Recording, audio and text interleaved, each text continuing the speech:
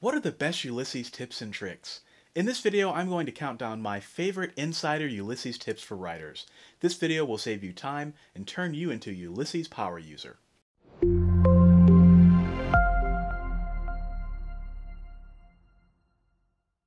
What's up guys, this is Michael Aram with Author Level Up, giving you the best tools and strategies for writing faster and reaching readers with your stories. Ulysses is a great writing app that helps you write your next book with ease. Compared to Scrivener, it's more streamlined, but there are still some features that are not immediately obvious when you first start using it. I've been using Ulysses since 2015, and I've written fiction, nonfiction, blog posts, and video scripts in the program. There are tips that I've learned from over the last few years that have made my writing sessions easier. So let's count down my top 10 tips for the app. Number 10 is when formatting, use the previewer to see how your book looks. Ulysses uses Markdown, which is a language that makes conversion to HTML easier.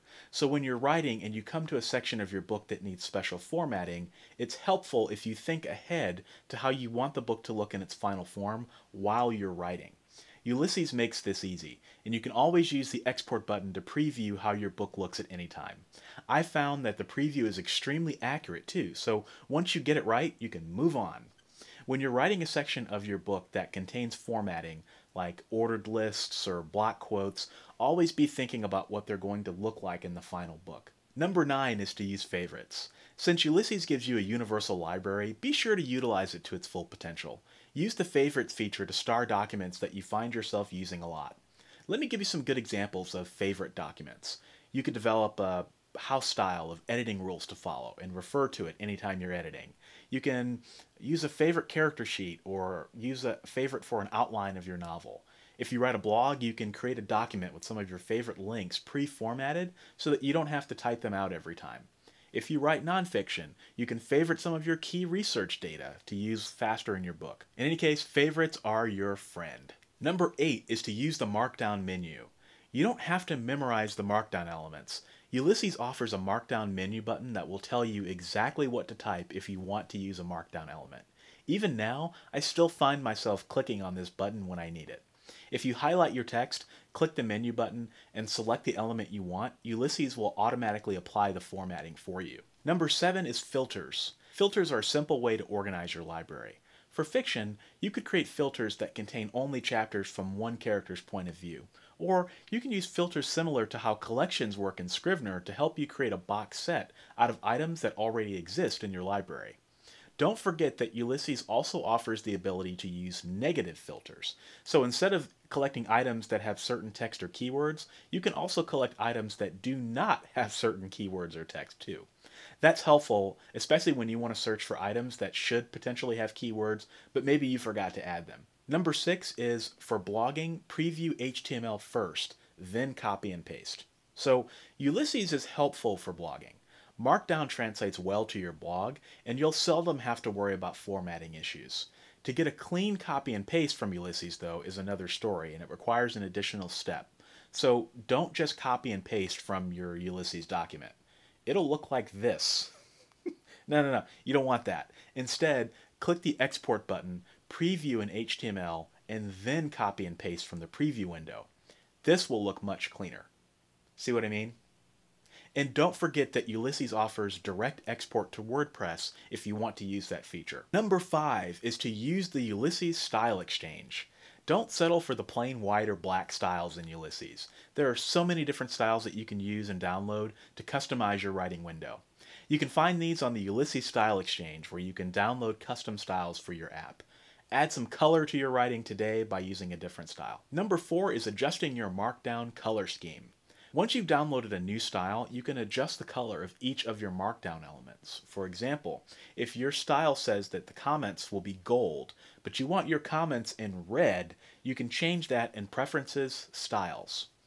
That's a minor tip, but it's a helpful one. For example, when I'm writing scripts on my YouTube videos, I insert notes where my B-roll appears. When I'm editing my video, I have Adobe Premiere and Ulysses up side by side, and I can scan through my Ulysses document for my B-roll notes. It's important that they jump out, hence why I make them red. Number 3 is deep search.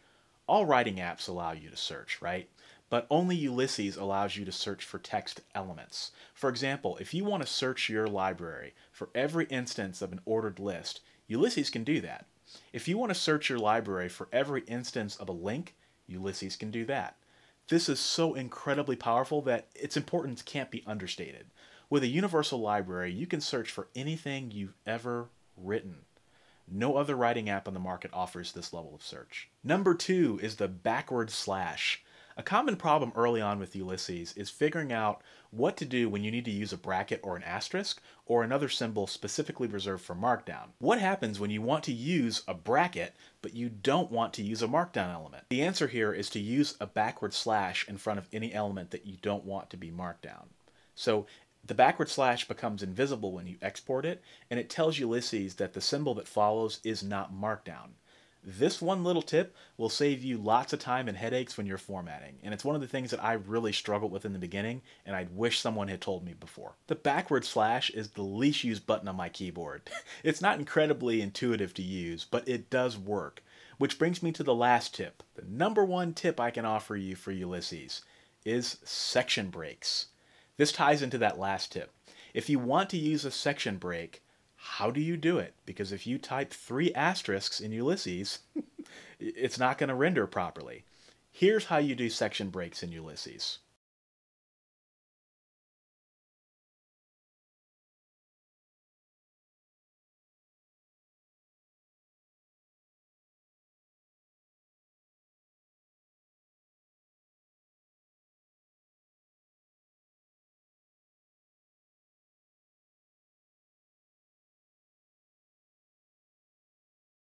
You are welcome. And if you found this video helpful, you can write a check out to the Michael Laron Trust Fund. I'm currently accepting donations. I hope you found these tips useful. The more you use Ulysses, the better at it you'll become. For more Ulysses tips, check out my Ulysses Essential video series. Link is in the comments. And if this is your first time watching, I'd love to have you subscribe. Every week I publish videos just like this one with writing and marketing advice to help you write better and grow your influence with readers. So thanks for watching, and I'll see you in the next video.